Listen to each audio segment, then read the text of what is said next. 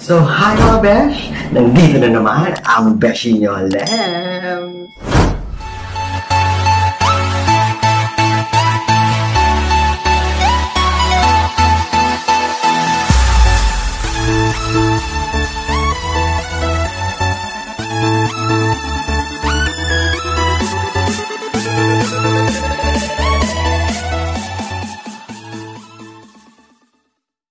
So, hi mga besh! Nandito na naman ang beshi nyo, Lems! Yeah!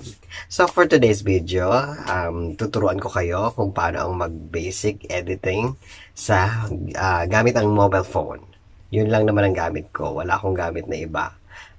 Hindi ako nakapag-edit sa computer dahil wala naman akong computer. Kaya dito lang sa mobile phone lahat. Nire-record ko lahat sa mobile phone ko. Tapos yung edit dito na rin sa mobile phone using this app. Yan. Tuturuan ko kayo yung mga basic dahil yun lang naman talaga ang alam ko, yung mga basic. Hindi naman ako bihasa sa pag-i-edit. So, gumagamit ako ng mga sounds effect galing sa YouTube na rin, yung mga no copyright. Siguraduhin nyo na ang kukunin yung mga sounds effect is no copyright kasi napakahigpit ni YouTube. Kasi kung magda-download ka lang kayo kay YouTube ng mga kanta, ganyan, tapos i-edit nyo rin na isasalin nyo as a MP3, maka-copyright kayo pag in-upload mo yan kay YouTube. Kaya, make sure na ang i-download nyo is nakalagay no copyright or sa music library ni YouTube. Much better para iwas copyright siya. Nandito na tayo sa loob ng video editor, yung kinemaster. Makikita nyo yung aking mga na-edit ng videos. So, pipindutin natin is itong plus. Yan. So, ayan. Makikita mo siya na blanco. So, ang ginagawa ko dyan is pipindutin ko yung media. Yan. Tapos, lalabas yung mga folder ng phone mo, yung sa camera, ganyan, WhatsApp. Tapos, kasi ako, syempre, ang inuuna kong ilagay is yung aking intro. Yung intro ko is, gawa na siya. So, nagawa ko na siya. Dito ako sa export.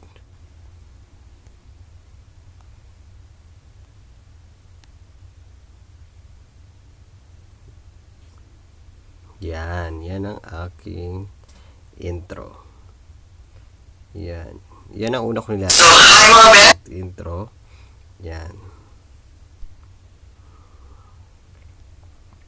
So, ang susunod ko na dyan is yung video na i-edit ko na. So, dito muna ulit tayo sa media. Then, yung camera. Tapos, eto. Yan. 1, 2, 3. Ilagay mo na lahat ng i-edit mo. Ganyan. So, ang ginagawa ko sa kanya kasi mahina yung boses niya. Ang ginagawa ko is i-click mo yung videos. Then, dun piliin mo yung eto muna sa gilid, yung volume. Itaas mo ng 200%. Tapos, dito tayo sa volume envelope. Yan. Tapos, itaas mo siya ng 200. Yan. Hanggang doon sa dulo. 200 mo. So, ano na siya. Tapos, check. So, malakas na siya. And major in embalming. Yan. So, may negosyo nga para kami. Kung gusto nyo magpa-embasa mo, pwede kaming yan. So, malakas na siya, diba? Unlike dito, pag inano mo siya, pwede kami magpunta sa inyo. Mahina yung boses niya. Tinatawag namin tong kailangan mo siyang dun nga sa volume, saka sa volume envelope. Yan. Para mas lumakas yung boses niya. Kasi pag in-upload mo na siya sa YouTube, ang hina-hina ng boses niya. So ayan, kamukha niyan, 'di ba? Yan. Ang umpisa ko is ang pangit naman, 'di ba, kung ang umpisa mo is ganyan ang itsura. So kailangan yan, i-edit mo siya, i-click mo ulit siya, then yung cut, yung gunting, tapos trim left of playhead. Yan. So ang umpisa niya ngayon is ganyan na, and major in embalming. So may negosyo nga. So then nagjo-joke siya, 'di ba? So in embalming, lalagyan natin siya ng sound effects. Dito tayo sa audio. Yan. Maraming nag-download na ako sa sa YouTube, ganyan. Tapos piliin lang natin is yung funny laugh. Funny laugh, yan. So, piliin mo yung plus. So, ayan. Lalabas na siya dyan. Iurong mo lang siya ng konti. Yan. I-long press mo, tapos iurong mo ng konti. I-press mo. Yan. Iusod mo lang siya para doon lang siya magpe-play sa pagkatapos nung ginagawa niyang joke. Ganyan. Hindi, kasi kung mahaba, marami na siya na sinasabi, nagtatatawa pa rin siya. So, ano natin ang volume para mas malakas. Ayan. So, i-play natin ulit. Major in embalming. So, may negosyo nga para kami. Kung gusto, sound effect na siya. Ganyan siya. Embalming. So, may negosyo nga para kami. So, ayan. Natapos ka na sa audio. Ganyan. Ganyan ang audio. So, dyan ka lang pag maglalagay ka ng audio. Kunyari, pagkatapos ng pawa niya. So, may negosyo nga. Lalagyan natin ng iba pang sound effect. Para mas alive yung video. Doon tayo ulit sa audio. Tapos piliin natin yung ilalagay nating sound effect. Saan na ba siya? Ito, punch. Ayan, kung mapapansin nyo dun sa title nung sound effect, di ba may nakalagay na no copyright, free to use. Yan yung mga dinadownload ko sa YouTube para hindi ako makopyright. So, i-plus natin yan. So, ganun ulit. Long press. Itama lang natin siya dun sa may tapos i-press natin ulit. Yan. Iusod lang natin. Yan. Tapos, the volume 200. So, ayan. Ulitin natin. Balming. So, may negosyo para kami. Kung mas maganda na yung sound effect niya. So, eto na tayo. Doon tayo sa huli. Basa mo, pwede kaming yan, di ba? Dapat, ikakat na natin yun. Kasi ang pangit naman kung itutuloy-tuloy mo siya na gano'n, ang pangit, di ba? So, ikakat natin yan. Kailangan, maano mo siya. Yan. Kailangan kung saan yung hangganan niya. So, i-press natin ulit siya. Ikakat natin. Tapos, trim to right of the playhead. Yan. Tapos, di nawala na siya, di ba? Basa mo, pwede kaming pwede kaming magpunta sa inyo. So, dito na. Yan. Tapos, titignan nyo ulit kung saan kayo maglalagay ng mga sound effect, ng kung ano-ano para maging pwede kami magpunta sa inyo. Tinatawag namin tong embalming at your doorstep. Di ba? Merong dapat dyan is yung maglalagay ka na ng kasi may sinasabi siya na mas mahalaga na mas maiintindihan dapat nung manonood. So, lalagyan natin siya ng layer ng embalming at your doorstep. Yan. Embalming. Doon tayo sa yan. Tapos, pindutin natin yung layer. Doon tayo sa layer. Then, text. Yan. So, magte-text tayo.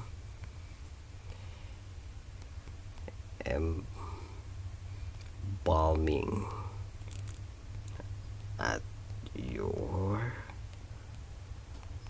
doorstep. Yan.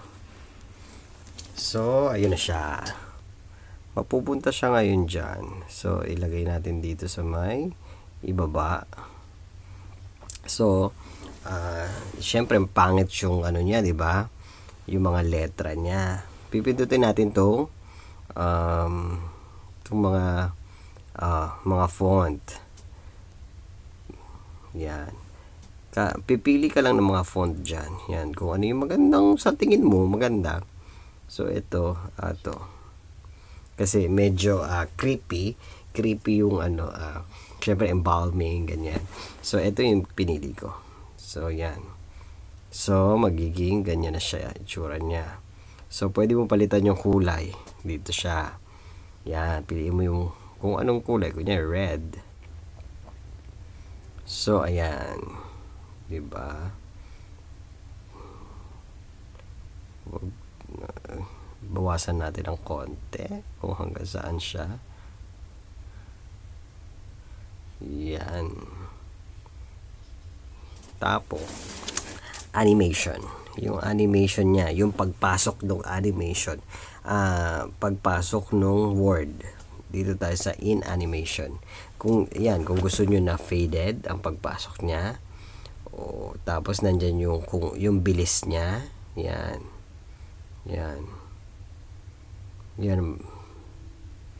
Doon lang tayo sa middle. So, ito yung pop. Magpa-pop up siyang ganyan. Tapos, yung gusto mo slide sa right. Yan. Marami siyang kung anong gusto mo, kung anong trip mo sa buhay. Yan. Pero, parang gusto ko yung converge. Balik tayo sa umpisa. Tapos, susunod naman natin is yung pagkatapos yung word, kung paano siya mawawala. So, dito tayo. Ganun ulit. May fade, may right side slide down, left, up. Gusto ko tong slide down. Yan. Bigla na siya mawawala. Ganyan. Tapos, yung overall animation, parang gusto ko ng squishing. Parang nakakatakot. Ganyan. Yan. So, ganito. I-play natin ulit. Siyempre, titignan nyo kung maganda yung tempo niya. Tinatawag namin tong embalming at your doorstep. So, pupunta kami sa inyo. Di ba maganda? So, ganun siya, ha? Ganyan siya. Embalming at your doorstep. So, pupunta kami sa inyo para mag-service ng So, pagkatapos niyan is, kunyari, lagyan ulit natin ng sound effect. Pagkatapos niyan. So, pupunta kami sa inyo at your doorstep. Yan. Lagyan ulit natin siya ng sound effect na patawa-tawa. Yan. Ganun ulit. Isakto natin siya. Yan. Titignan nyo yung may pagano na siya dahil nandun yung sound.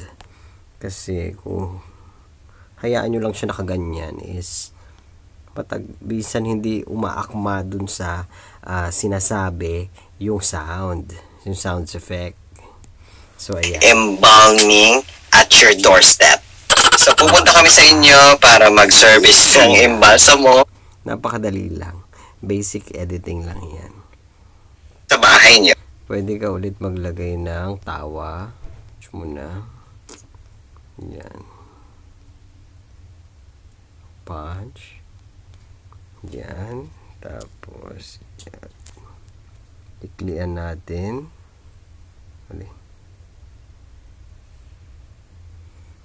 Lakasan ulit natin. Then, laugh. Audio ulit. Yung funny laugh. Yan.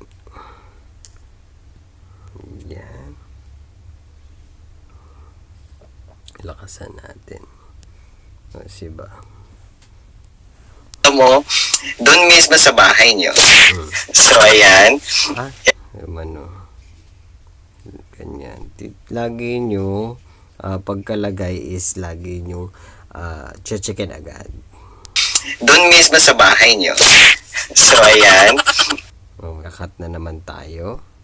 Dahil hindi natin gusto lumabas to sa video natin. Siyempre. Yan. So, i-click natin siya. Then, yung gunting. Trim to right, like head. Yan. So, yung isa naman, gagawin natin is yung parang mag-slow mo. Ganito yan. So, eto siya. Dapat pala kanina. Tinatawag namin tong embang. Yan. Kunin natin. Embang. Kunin natin siya.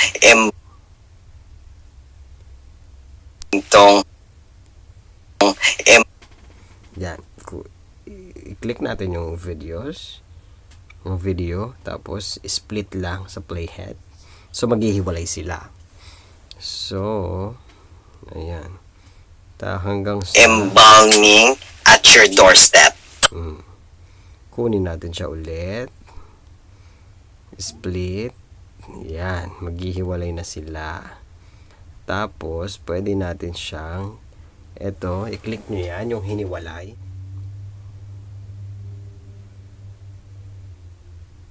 Tatlong dots. Yan. I-duplicate lang natin. Yan. So, i-control yung speed. Yung speed control niya. Yan. Dito lang tayo sa basta i-click nyo lang yung para lumabas yun. Yung menu na yun is yung i-click mo yung videos. Tapos speed control. Pwede mo siyang babaan. Yan. So, magiging slow motion na siya.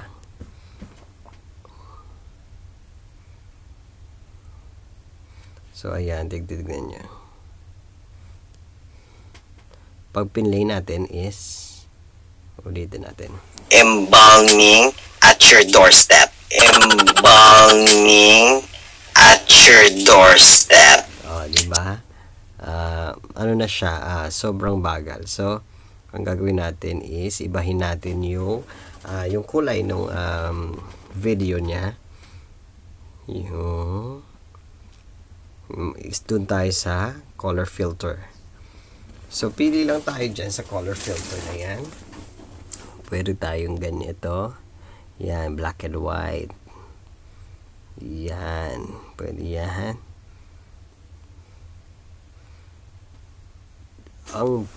So, maganda.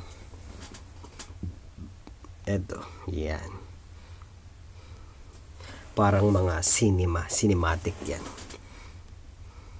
So, ulitin natin. Embalming at your doorstep. Embalming at your doorstep. So, pupunta kami. So, ayan na. Dito na tayo sa pangatlo. Ito na yung pinaka-last na video. So, dito na sa huli nating video is pwede na natin siyang lagyan ng kung meron kayong Facebook page, ganyan, Instagram. So, ang ginagawa ko is sa layer, then text. So, lalagay ko is at tapos yung YouTube, yung aking Facebook page. Yan. Okay. Yan. So, yung malit lang. Yan. Tapos, yung animation ulit is pop up. Yan. Tapos, yung out animation. Mag-fade na siya. Tapos,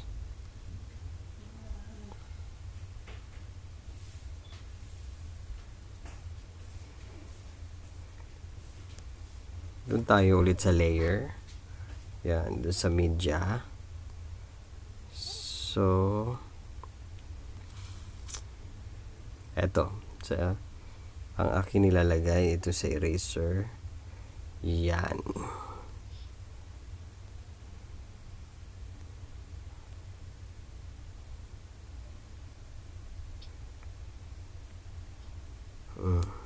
Diba?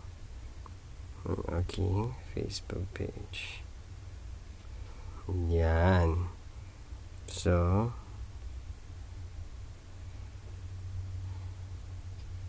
pagpalitin lang natin siya.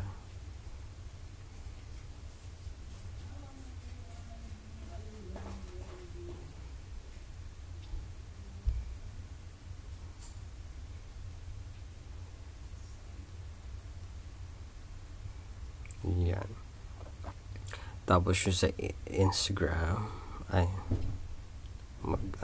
animation tayo siya ng pop-up. Ganun lagi. Yan. Tapos, layer ulit. Then, media. So, ito namang Instagram. Doon natin lagay. Yung tamang laki lang. Yan. Then, animation ulit.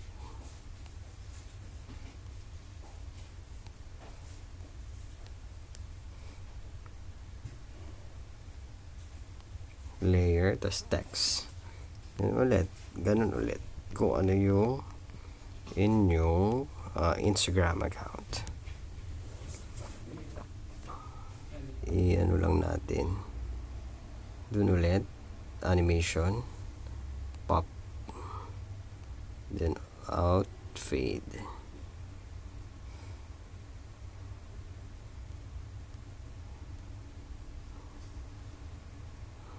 Dito natin. Yan. So, then, kung ano yung nagawa, kailangan lagi nyo i-check every time nagagawa kayo para syempre mas mapapaganda nyo pa. Yan. At syempre, sa napakamurang halaga Diba? lamang. So, Nagpa-pop up kung siya. hindi pa rin, may makapackage kami. Tapos, Kung hindi nyo habaan nyo mabayar, lang kung hanggang saan ang gusto nyo. Kung gusto nyo hanggang dyan. Tapos, about sa subscribe, this one, iba pang subscribe button. May pa-explode. Yan. Kita sa kabila. Then, ganun ulit. Pop. Pop. Then, fade. Nasa sa inyo yan kung anong gusto nyo. Yung sa chroma key, buksan nyo lang yan. Then, tignan natin. kung magkano siya. may So, pa-explode, hanggang, diba? kahit umabot pa yan ng 6 na buwan, wala kami pakailan. Basta ma-reach namin yung So, ayan mga bes, sana may natutunan kayo sa aking basic editing tutorial na using this app, the Kinemaster. Huwag kayong mag-alala kasi ilalagay ko dyan sa description kung saan ko siya na-download. Yung walang, kasi yung ida-download nyo sa Play Store is meron siyang mga watermark yung nakalagay sa taas. So, makikita nyo dun sa mga ina-upload ko is walang watermark. So, doon, ilalagay ko yung link para makapag-download kayo ng application na gano'n na walang watermark. So, ayan, mga besh, huwag nyo kakalimutan mag-subscribe and hit the notification bell para like yung updated. And also, follow my Facebook page, Besh Nyo Lambs. Of course, my Instagram account, it's Besh Nyo Lambs. Bye, mga best. See you again. Thank you for watching. So before I end this video, mga best, meron muna ako sa shout out si Allen Aladin and Mega 800. Thank you for subscribing and thank you for watching.